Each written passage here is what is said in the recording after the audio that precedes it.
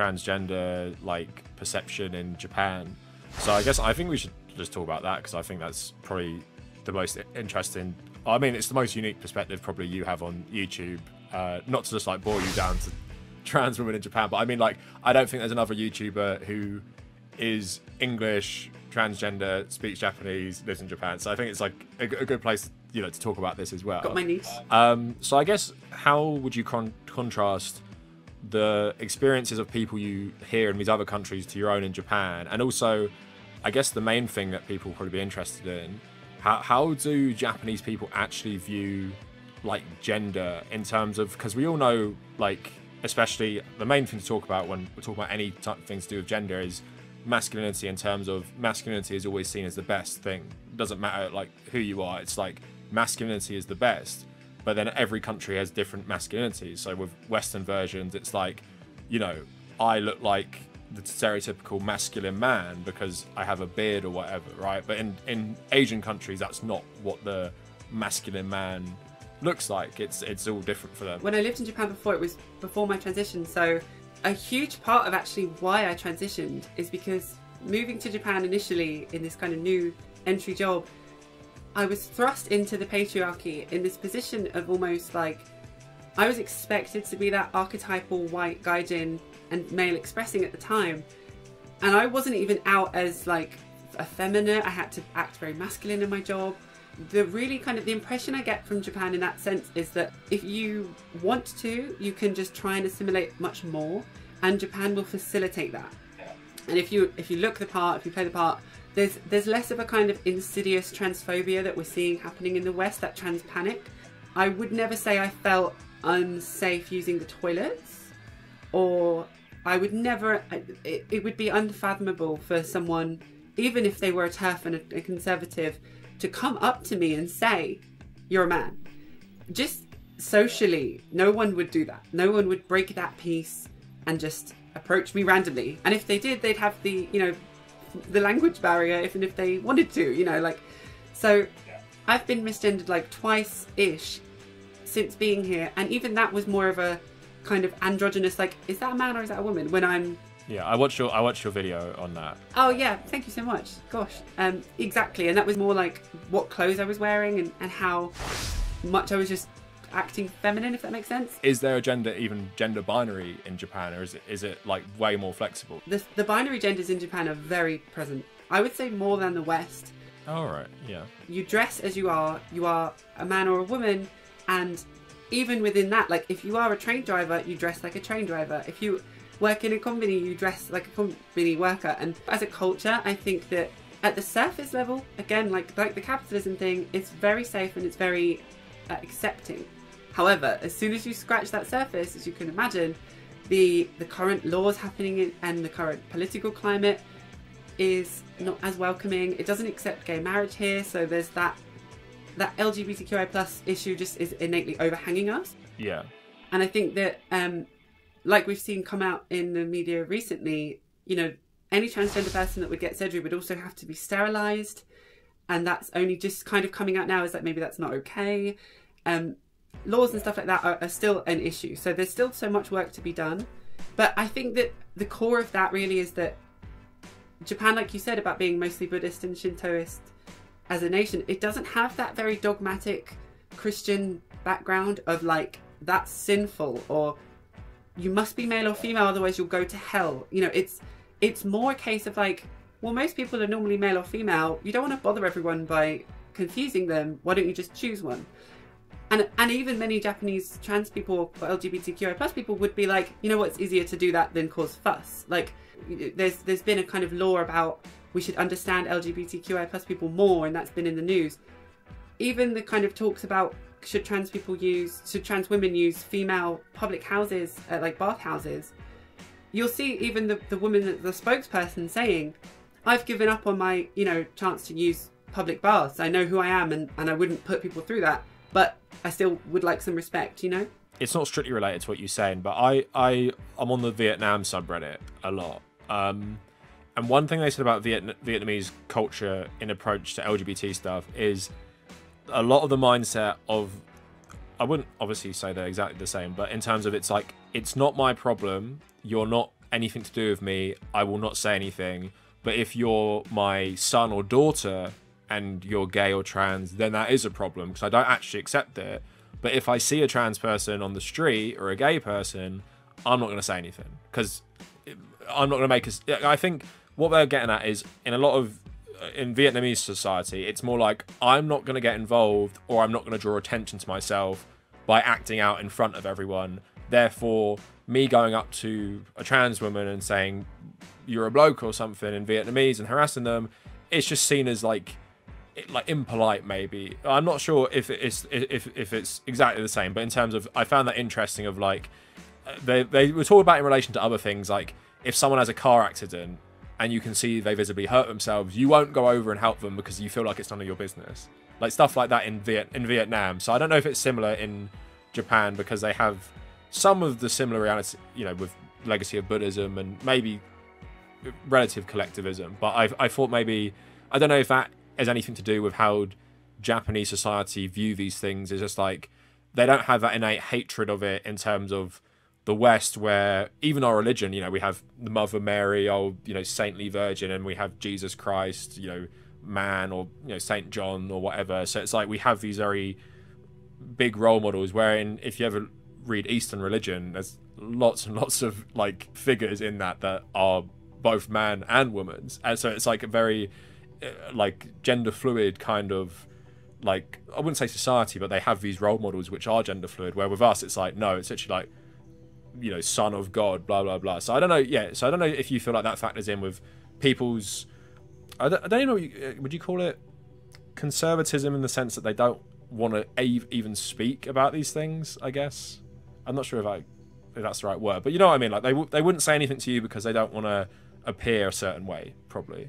Yeah, definitely. I think you summed it up really well, in that it's kind of seen not heard in a terrible way, and it's an entire subclass of the population that are now speaking out, and that I think really Japan isn't quite at trans rights yet. It's still dealing with gay rights and that kind of element to it, but because they're doing it on a modern platform, everything is kind of being put together. So in a good sense, it's like, I feel like Japan, it will be behind the times for years and then it will catch up abruptly and loads of different things, and it will kind of hurdle forwards. I can't speak for the Japanese LGBT plus community, but from who I know in my network and what I've seen following it on the news, it's the same thing as we were talking about, like you said, about the old age people that are left outside of the capitalist cycle. It's like, unless you can be a part of society and assimilate and not cause any problems, you're going to be pushed to the sideline. And I think that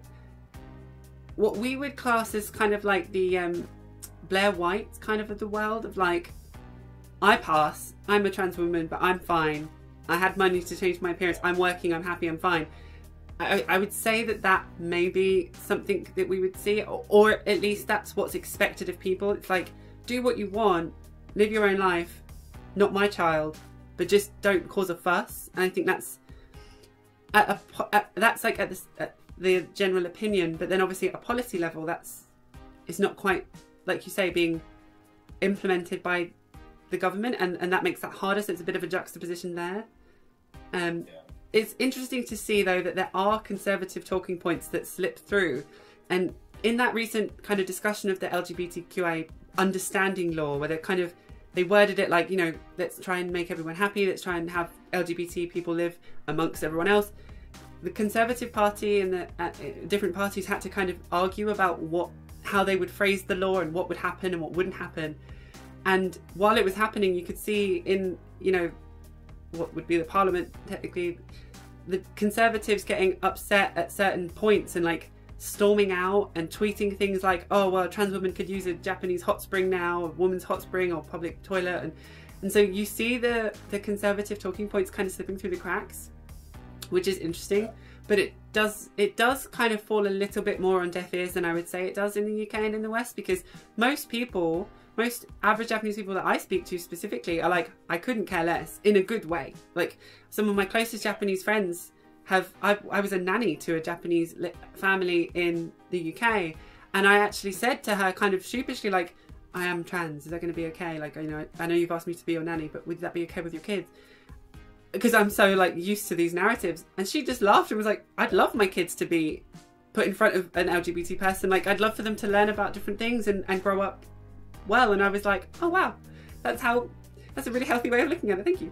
No, I find that all really interesting, and it's just like not saying that trans people ever had it easy, but in the UK, I think the attitude of live and let live used to be more prevalent. And I don't know if there was a trans storyline on, it was one of the soaps, and then I read a report of someone in the 50s who was a trans woman, and it treated it all as like that some sort of thing that was really interesting, but then it wasn't tainted with loads of fear mongering about, and now they're going to come into the women's changing room and rape you and stuff. And it feels like what I hate about living in England is how the US culture war always gets imported here.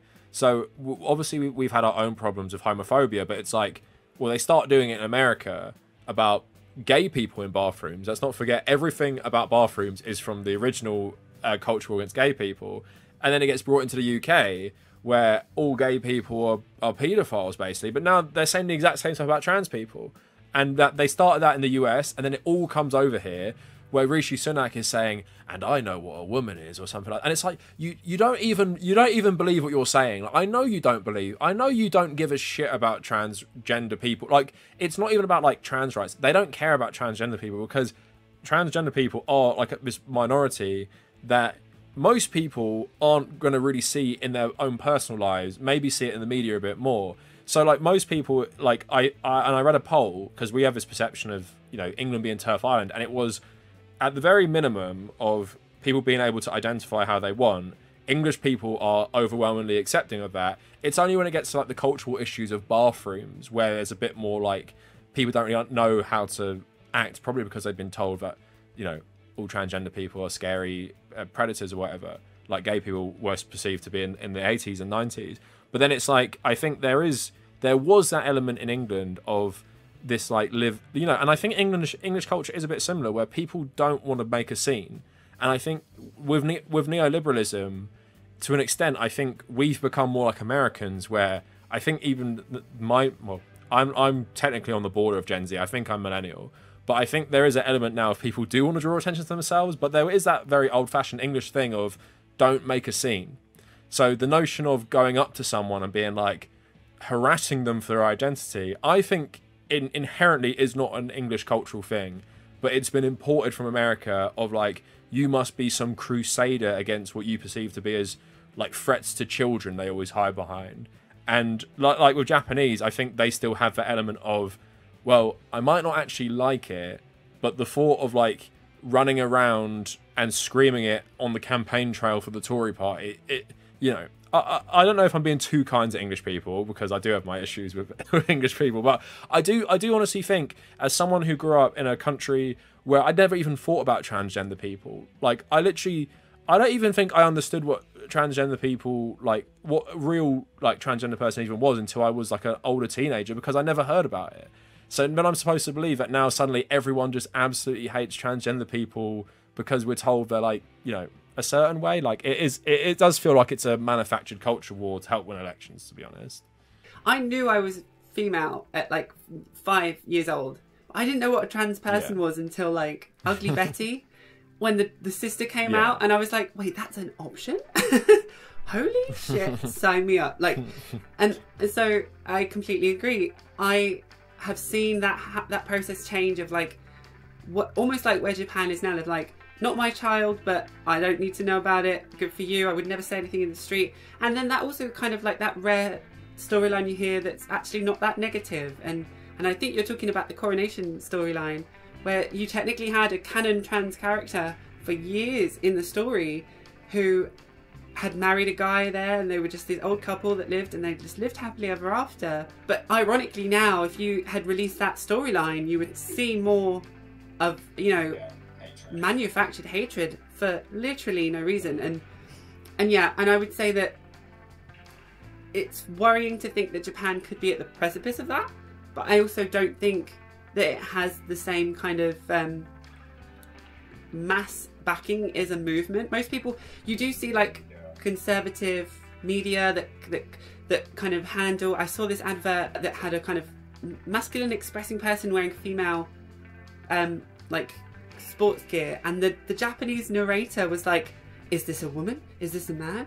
Apparently to Nike we can never know the difference, and it was like, it was Japanese like passive aggressive transphobia, and it just didn't work. And I saw this panel and they were like, this is not gonna land in Japan, like people don't give a shit, and like, so I'd like to think it's not gonna happen.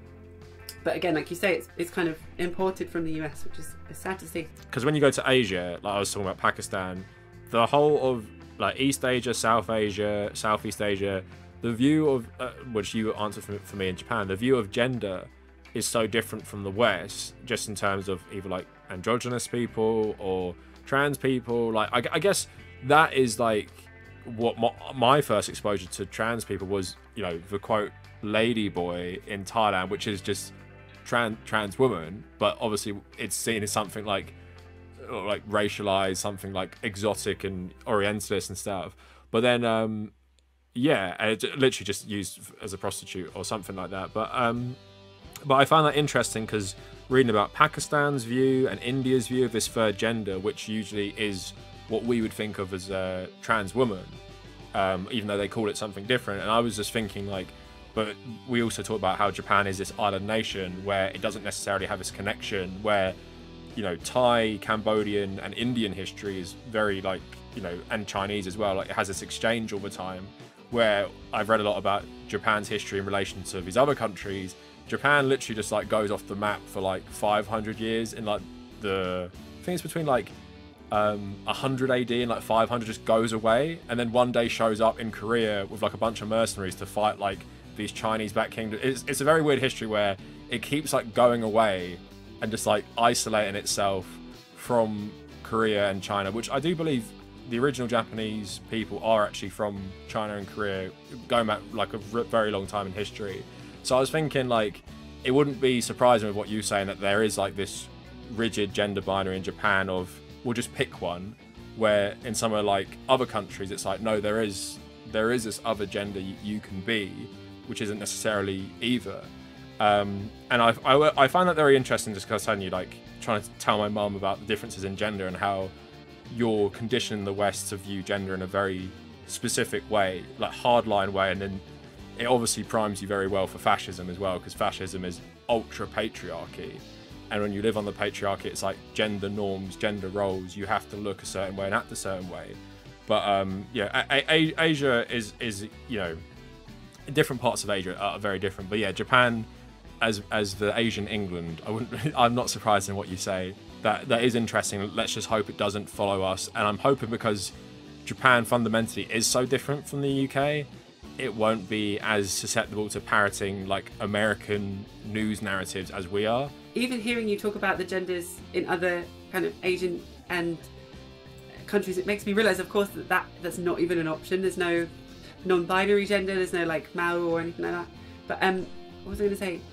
There is linguistically a bit of a different sense of self in the use of like first person pronouns, and how we have like I or me or mine. Japanese quite famously has like very different spectrum of gendered pronouns, so like you can have ore, which is very masculine, or all the way down to like atashi, which is very feminine. So there is that element to it, and you get to kind of pick and make yourself a person, but again, they're still within the framework of very much the binary gender of male or female. When I was in Asia, it was very easy to take myself out of caring as much as I do when I'm here. I don't know if you can relate to that at all, because you've obviously been there for so long now, but like it kind of feels like it's not happening in reality, because I live in a place that's so remote from everything that's happening.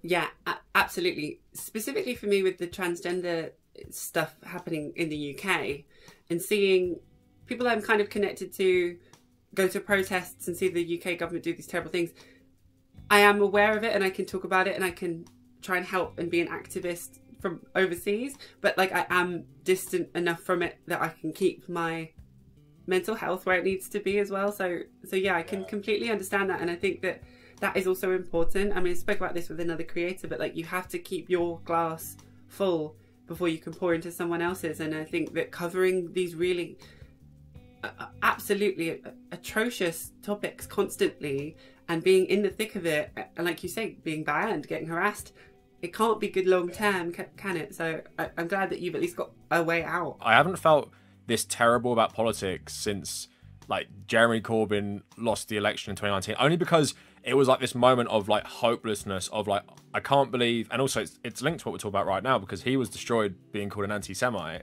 weaponizing all this stuff against him. And now like I was saying to my girlfriend just before we were on this call, they so cynically weaponized it against him, and now they weaponize it so hard, they're all sitting silent while this terrible thing happens because they're so scared of being called a racist. Like, and I'm saying it's bizarre that because they've done this stuff to destroy like a good and like, you know, a principled man like Jeremy Corbyn, now he's the one speaking out, and they're all silent because it's like, oh my god, this climate we've created, we can't, you know, be seen as these racists. So in my head, these are two events that like, I link them together, but it's very depressing covering this stuff because you just feel so like powerless and hopeless. And I guess that's what I kind of liked about living in Asia for a bit, besides the fact that, you know, it's interesting living in different political systems like communist, authoritarian monarchy like Thailand and like Cambodia, which is just like a mess, like military dictatorship.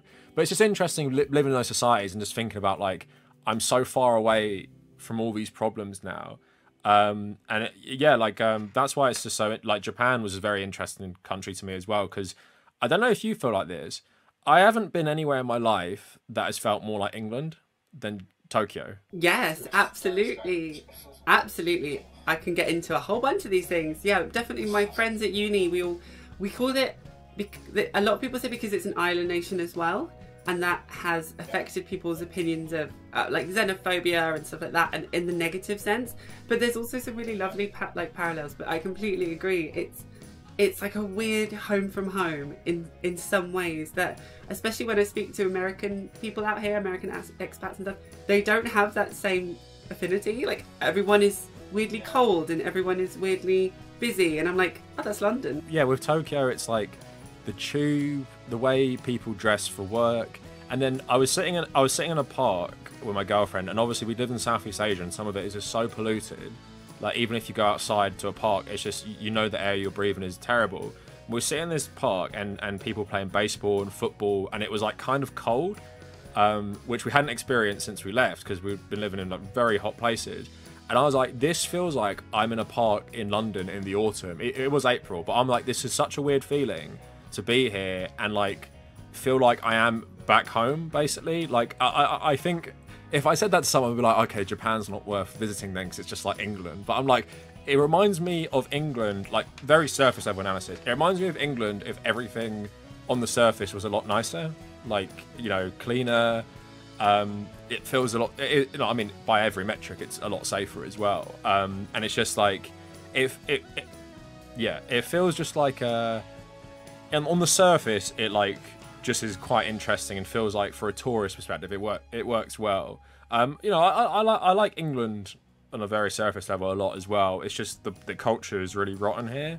But yeah, Japan is definitely like, no wonder like you stay, because I said to my girlfriend, I could totally imagine living here. Like, out of every place I've been, like Vietnam, too chaotic, too polluted. Thailand, I liked a lot, but in terms of the political system, I'm not sure if I'd be that comfortable living there forever. Cambodia, like, is cool, but like same kind of deal. But Japan was kind of like, it feels very much like I've just gone to English, like, Asia or something. It's a very weird experience.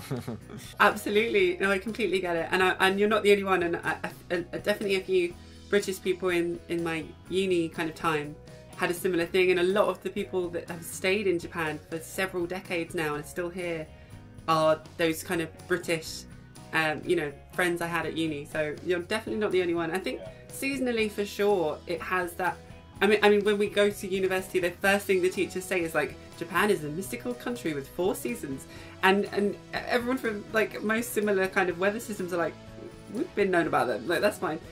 But so you get that kind of, it's like that, but plus alpha. So like everything has seasonal stuff. So like the, you know, special spring Kit Kats come out, and in autumn everyone celebrates the leaves turning brown, and it's like England on steroids a tiny bit in that sense, but in a lovely, safe and very, I don't know, pleasing way. So yeah. Yeah, aesthetically, not in like an Orientalist way, just in terms of just like, it just looks very nice. Like I'll never forget this memory, because we got a flight from Hanoi to Tokyo, and I think we left 9 p.m. in Hanoi. Japan, I think, is 2 hours ahead, and we've got to our hotel at 4 the next day. So it was a horrible journey. But I remember walking out, and obviously because in Tokyo you have to get the train everywhere, so lugging around my massive like traveling like camping bag on a train was not fun, especially after like a massive flight. But then I remember walking out, and it was by the Sky Tower is where our hotel was, and I remember walking out and it was like cold, sunny, and the air was so clean. I was like, oh my god, like this is the best place ever. Like straight away it was such a relief to go here. And like, yeah, it literally, and I was amazed. I was like, I'm in the city and this air feels so clean.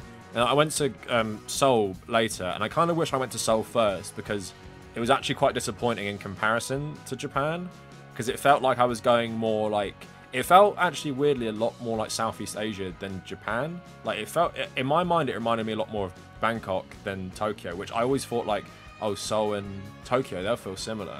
But then when I actually went there, I was like, no, Bangkok reminds me of Seoul a lot more. But then, yeah, like, I just really liked it, and I'd love to explore it a bit more, because we only did Tokyo 4 or 5 days, Kyoto 4 or 5 days, and we went to Osaka in one of those days, so not too long.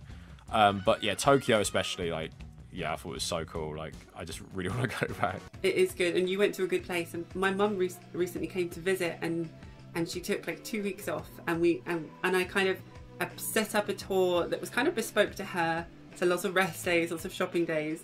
But we hit Tokyo for the first half, and then came down to where we're living in Osaka, and then surrounding Osaka, obviously you've got Kobe, Kyoto, and Nara, and so we managed to like do like a night in each different area to give her a kind of flavour of the different types of places as well, because obviously, like you would have seen, Tokyo is very built up. It's the most built up you can get.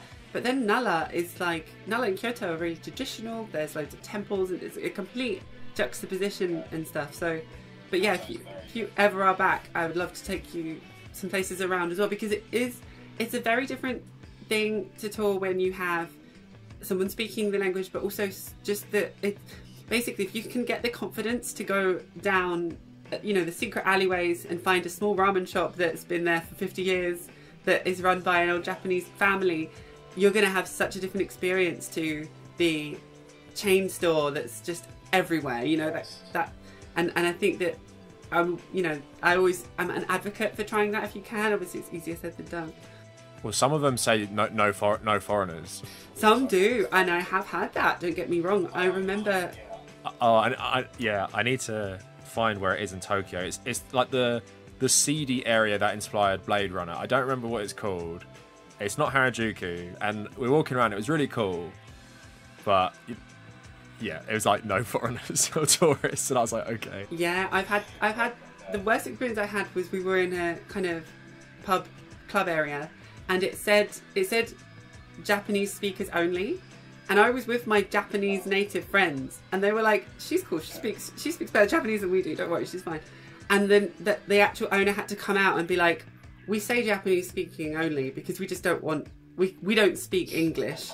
And it was like, oh, she doesn't need to speak English, she can order and she's fine, she's a good person, so she's fine. And they were like, no, only Japanese speakers, native. And they were like, the Japanese friends were shocked. They were like, I mean, that's just outright racist. And they were like, we know. Sorry, you can't come in. And so it does happen, and I think that's definitely something we can talk about. The kind of the tourist elements and the glorification of Japan are there for a reason. It's a great place, and obviously we're happy to live here, and I have so much good to say about it, but there is this kind of sinister undertone of xenophobia, and yeah, it's very safe, it's very pleasing, but there's a large change coming, I think, to the country. So I experienced Japan like 10 years ago, and coming back here, dabbling in working out here as well, and seeing my husband work and properly, you know, get a job and career here, I can kind of make that kind of comparison of 10 years, which is I would say even different to someone that's lived here for the full 10 years, because sometimes when you stay somewhere, you're not aware of the changes to that extent. But it definitely feels now that Japan knows it has to rely on foreign labour much more than it did want to admit 10 years ago. And so we've heard about the shrinking population of Japan for so long, but now we're actually seeing it, and we're seeing a kind of complete lack of trust in the pension system in the future. We have the kind of Japanese version of Gen Z is an entire generation that want to be YouTubers, and they don't want to get a job like their parents did and work silly hours and never see their kids, you know, and true to an extent in many countries, but Japan is finally now seeing the effects of this. So it's quite interesting to see the juxtaposition, and there's a lot of talk of kind of business consultation companies are really, you see them a lot more now, that are trying to help companies hire foreign labour, implement diversity in companies and stuff like that, which is a really interesting shift. And I think that the thing I take from it mostly is that Japan just is kind of doesn't want to admit that it's going to need to rely on a lot of foreigners, as they would call them, but it kind of also knows it has to. So it's in that kind of denial phase right now, if that makes sense. Yeah, no, and didn't they recently reject something in Parliament about making it easier for foreign labourers to come over as well? Yes, yeah, exactly so. Which again, you can see the kind of two sides of the coin. There's obviously a very conservative roots in Parliament. The Liberal Democrat Party, which is a very conservative party, have been in power the majority for decades. But then there is just this push of like, it has to happen eventually, and that's going to be the opinion of many people in the future, I imagine. Yeah, the thing is, what's interesting sometimes with these like debates is they can't have their cake and eat it too. Like, if you want to maintain Japan's place as this like leading economy, you can't just not allow migrant labour in, because otherwise you've got to admit that there's going to be less people being able to work, so you have to scale back loads of stuff. But then like you were saying, like, you know, I think what's not talked about in Japan with the racism is, even though like you've experienced like, kind of like this like non-Japanese, let's call it like non-Japanese xenophobia rather than maybe like anti-white, because I don't think they really cared about you were white. It was more like you weren't Japanese. But they also feel that way about like Korean labourers, Chinese labourers, Indian labourers. And it's pretty amazing. Like, we went to an Indian restaurant, and seeing like an Indian migrant speak like Indian to one family, or like one of the Indian languages, not sure which one it was, English to us, and then Japanese to someone else. So this is obviously, everyone knows if people from migrant backgrounds that don't speak English often are great with languages, like not you know, just English. But that was an interesting thing to see. But you know, most people love like studio like Ghibli films and stuff, and I made a video about this a while ago. It's like the difference between Miyazaki and Hideo Kojima, who made the Metal Gear games, because they're two different. One guy is in his late 50s, one guy's in his mid 80s, and it's kind of interesting to see that Japanese mentality, because Miyazaki super hates Western stuff, and like because he grew up during the war and afterwards, so he saw his country literally go from like Japanese to occupied by a foreign country, have their whole political system designed by a foreign country, and then have the foreign culture really influence it. But then someone like Kojima, he loves American stuff, because he grew up in a country where everyone loved American stuff. And it's really interesting, because you have like two people who are like, you know, proud to be Japanese, but like one's way more open about like, oh, I love everything, like all this different culture. One's like, no, Japanese, like traditionalist.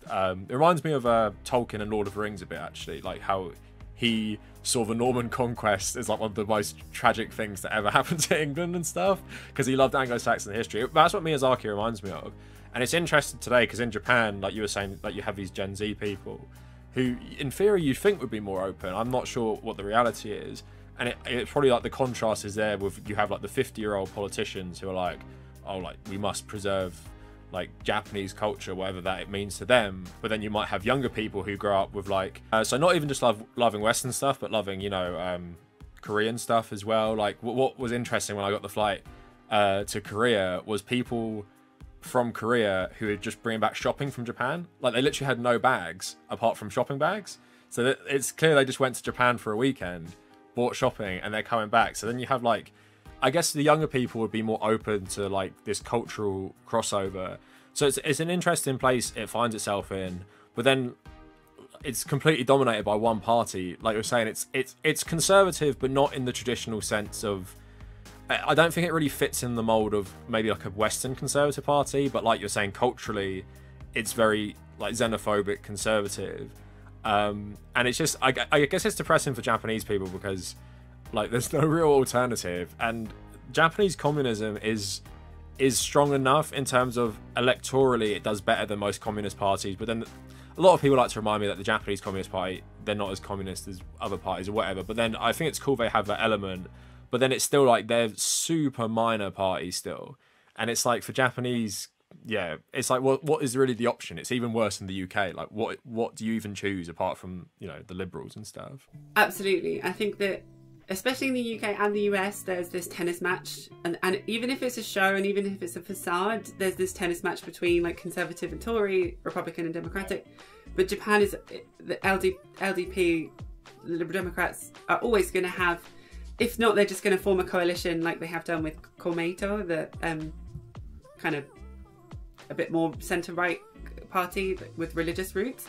They're just going to form a coalition with who they need to maintain that majority. But that's always left like a sense that there's no point really getting into politics. And I think that I would imagine that's mirrored down into Gen Z, but my millennial generation that I know about more is that like politics is nowhere near as popular to just even talk about in Japan, because what's the point? It's not like there, like you say, there's no variation.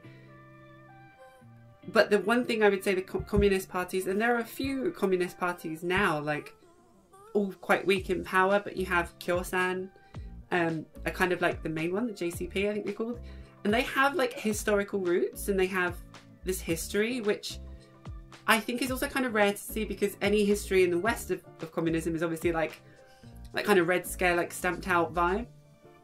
Well, I think they have a bit of legitimacy for being the only Japanese people to resist the fascist government.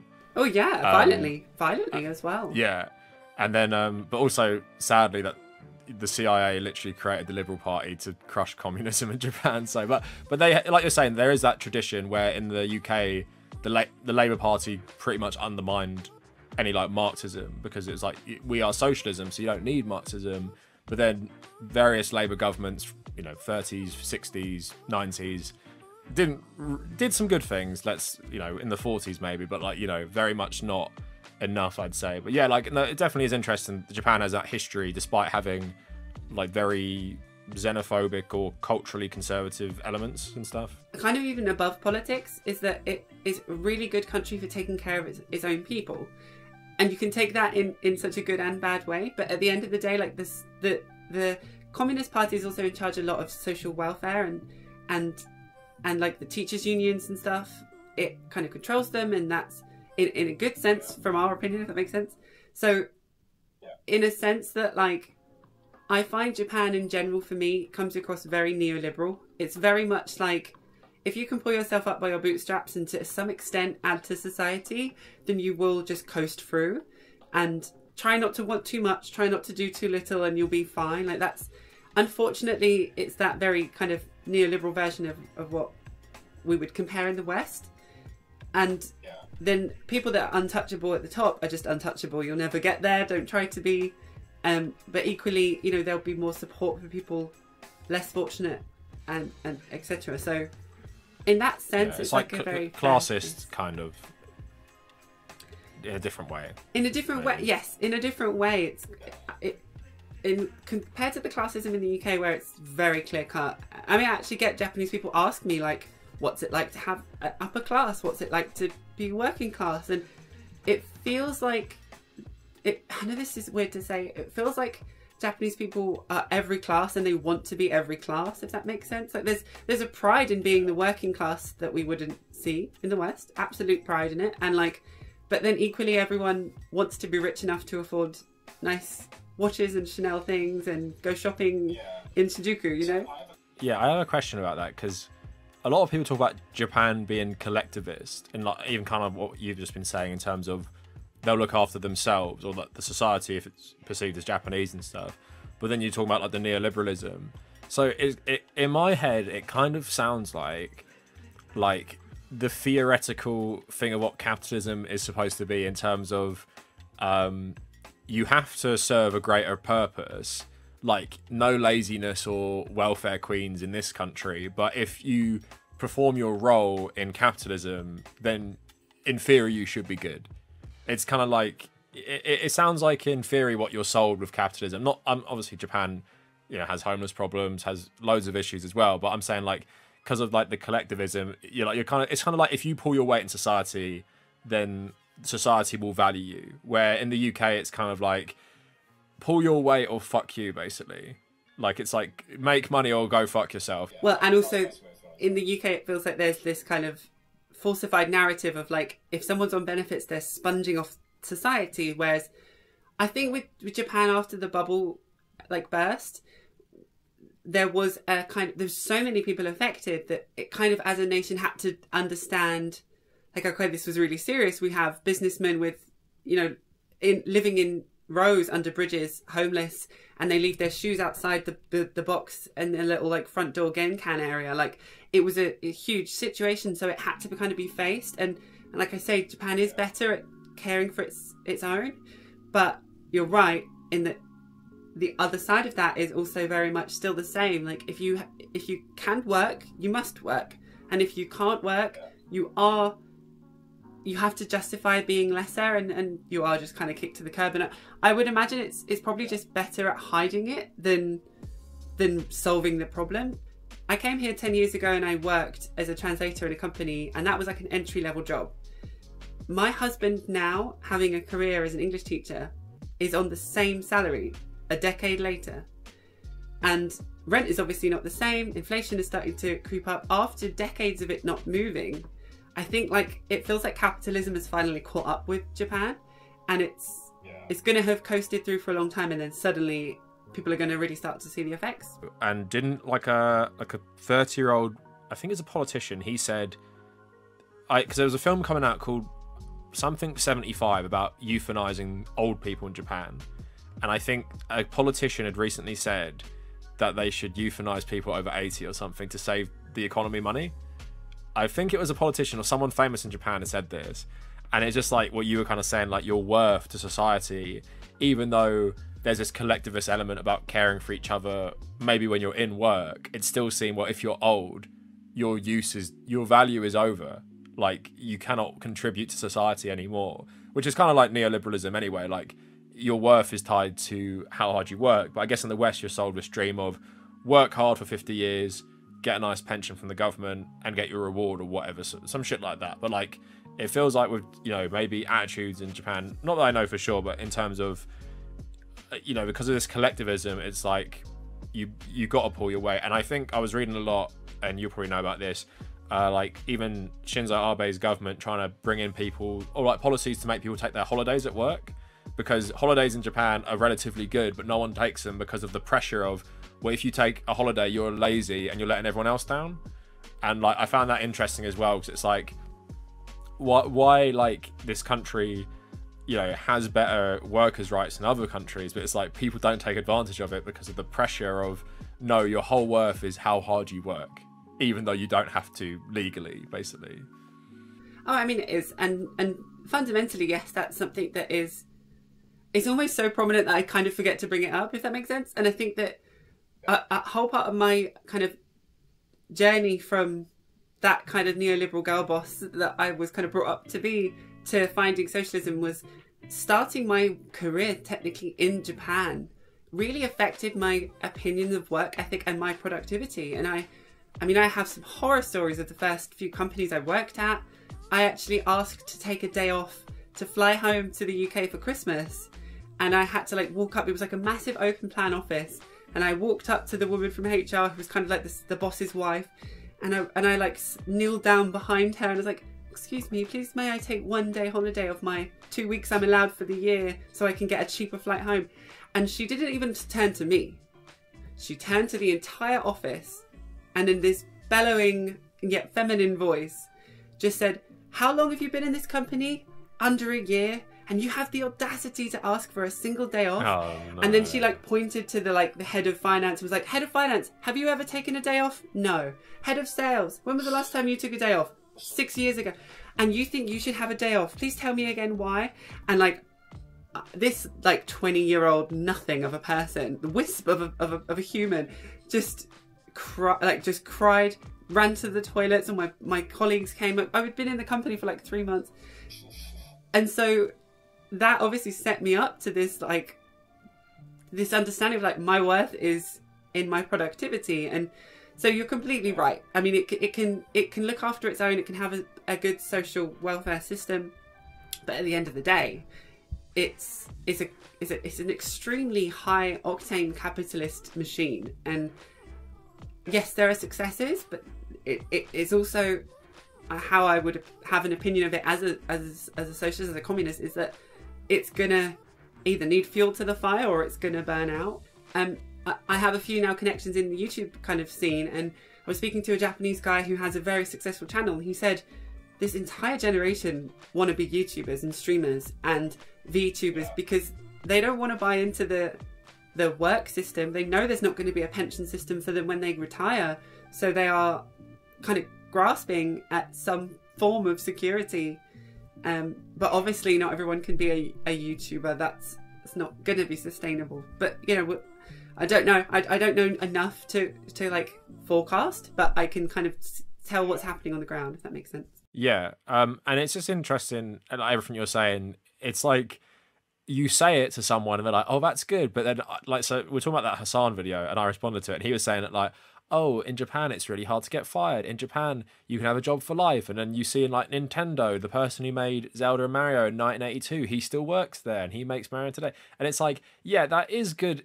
In like theory, it's a good thing to be like, oh, you have the job security. But then it's like, there's also the expectation you're meant to be loyal to this company as well. So it's like, that's not a good thing because you don't shop around for the best job that pays you, which capitalists would say you should do. It's like, no, I will be loyal to this company for 40 years just because I'm expected to. I don't think that personally sounds any better than like companies treating you bad, to be honest. What's actually happening in reality compared to the best cases that are put forward, I mean, looking at those examples, the creator of Nintendo games is obviously going to be, you know, coveted position and good at their job and etc. But I had 3 jobs in Japan in the first year I worked there, and I was fired in the second one for something completely outside of my control. But my boss of the branch was fired, and we all had to lose our jobs. So the myth that you have a job for life is a very old-fashioned, I think like 20, 30 years ago, maybe. But you also didn't have unions. That's not a thing. No one, like you say, took holiday. So your second family was the office. You leave your actual wife and kids and you go to your family. But these days, again, none of that. It's the same thing that we're seeing in the UK. All of the kind of benefits of capitalism for the labour workforce have been eaten away.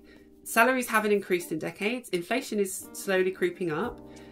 No one, you know, everyone's overworked. Everyone's working weekends. COVID hit and everything in the same way. And so I wouldn't say you have the same job security. I'd say the opposite. I'd say it's turning to the gig economy again, you know, that we're seeing in the West. Well, also like you were saying about the hustle culture, YouTubers, like if there's no promise of security. And also I was reading about unions in Japan, and it's kind of followed the trend of America, where it went from like crazy strong unions maybe like 50 years ago, like maybe 70% of the workforce. And now I think in Japan and America, it's like, I think America's like 11% and Japan's like 15%. Like even the UK's followed the same trend where it went from 80 to like 20. Because obviously, thank you, neoliberalism, Margaret Thatcher, and just destroying the welfare state, that, you know, and shipping out all the jobs to foreign countries, that like we don't have that, you know, capability or workforce anymore. And it feels like, yeah, like Japan, I made a couple of videos because a lot of the cyberpunk genre was created in the kind of wake of the Japanese economic boom in the 80s. So it's kind of like that xenophobia baked in of, oh, Japan is taking over the world. And why did Japan did, there was this propaganda post that I put in my videos sometimes. It's Pearl Harbor, one cartoon. It's like 1941, Pearl Harbor, and it's like 1981. It's like economic Pearl Harbor by Japan, flooding the US economy with all these great consumer goods. But then it just feels like Japan, with the 80s, it's like it didn't really escape neoliberalism, but it just has its own like twist on it, I guess, because I find different Asian systems like of government very interesting because of, I guess it's religion in some ways. Although Japan's interesting because you have Shintoism, Buddhism, but then I read a lot of people are both as well because it's not incompatible. So yeah, and then Thailand is like 99% Buddhist, but then Vietnam is like a hit or miss really because of the communist system. But it's just interesting how they all have a different kind of approaches to capitalism. And that's something I thought about when I was there, because like Japan on the surface works like better, but then like we were saying, it reflects England a lot. So I recognize these Japanese like 50-year-old men on the train because that's my dad. Do you know what I mean? Like I see the office workers, like that's my dad. That's my dad in Japan. Like I look at these people and like you remind me of English people so much. Like I guess it's Tokyo and London as these economic centers and stuff. It's all very similar. But then, like you were saying, there's good sides and bad sides to the Japanese version of capitalism. But then it's brutal in a way that you can't get away with, I guess, in other countries. Let's say England versus Japan, because I've heard horror stories about America as well, because there's like no protections in a lot of states. But yeah, no, it is an interesting thing to talk about, because like just to end on this like little section, like we have such this, and it's very easy to get seduced by Japan when you go over as a tourist, and I think even more so for Americans, because America just does not have a society that functions. It's literally a society that's designed for capitalism. Like even people being amazed by the public transport, like Japanese public transport is good, but if you've grown up in like a modern European city, it's quite similar. It's just nicer. Yeah, but then I guess if you come from LA, where it's 5 lanes, like motorways everywhere, you probably think it's the best thing you've ever seen in your life. Like, oh my god, like Hassan said, capitalism is finally working because the trains work and everything. That old fascist saying, trains are on time. But yeah, like it's just interesting, because I feel like if you go into Japan with a bit more of an understanding of this is great for tourism, it like everything that people like serve society like is amazing for tourism. But then if you lived in a country where you couldn't as easy go to an actual supermarket because everywhere's a Family Mart or like a 7-Eleven, and you got to eat that food, or like you have no time to cook, or you live in an apartment that's so small you literally just have a rice cooker, then you might start thinking, oh my god, like maybe this isn't the perfect society. Even though when I'm running around Tokyo for 2 weeks with no time to sit down, it's great. But if I'm sitting in tiny apartment all day, it's probably not the best thing ever. Absolutely. I think it's very hyper consumptionist, is that a word? Hyper consumerist, but like it's like you say, it's designed to have you be able to buy what you want when you want, and then life becomes about that. Everyone is very like singular on their own, eating on their own. That's become a whole genre of YouTube video now. Like, and like you say, there's a convenience store on every road, and that with no hyperbole. Even we live in it's like two. I mean, there's 7-Eleven is our convenience of choice because we have one. How sad is that?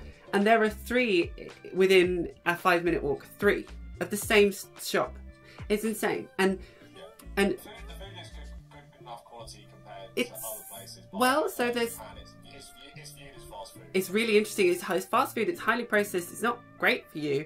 But also, because there's actually a food shortage happening. So all of those really nicely stocked shelves that I'm sure Hassan saw, you now see like a single onigiri on like a shelf because they're running out of food. And so, yeah, the cracks are kind of starting to show. Well, thank you again. Thank you so much for taking the time. Your channel I've been watching for so long, and it's so similar to where I want my very small channel to be. So it's an absolute honour to take the time to sit and talk to you today. Hi. How are you? Are you enjoying MATRIARCHETYPE? Thank you. I'm so glad you found me. Well, anyway, if you want to get more involved, we do have a Discord server. You can chat to the community. I'll be in there sometimes just chilling out. You get to like have a one-on-one with me if you so desire. Or you can of course become a YouTube member or a patron. And yes, this was secretly a patron plug from the beginning. I got you. But seriously, I am trying to get a few more of the smallest paying patrons, like £2 a month. It just helps me expand the channel. If you can, please do support in any way you feel comfortable. But otherwise, check out some of my other videos, watch them to the end, and you'll be doing your bit to help grow MATRIARCHETYPE and increase the positivity for the LGBTQIA+ and ally community. So anyway, have a good day, have a look around, and let me know if you need any help.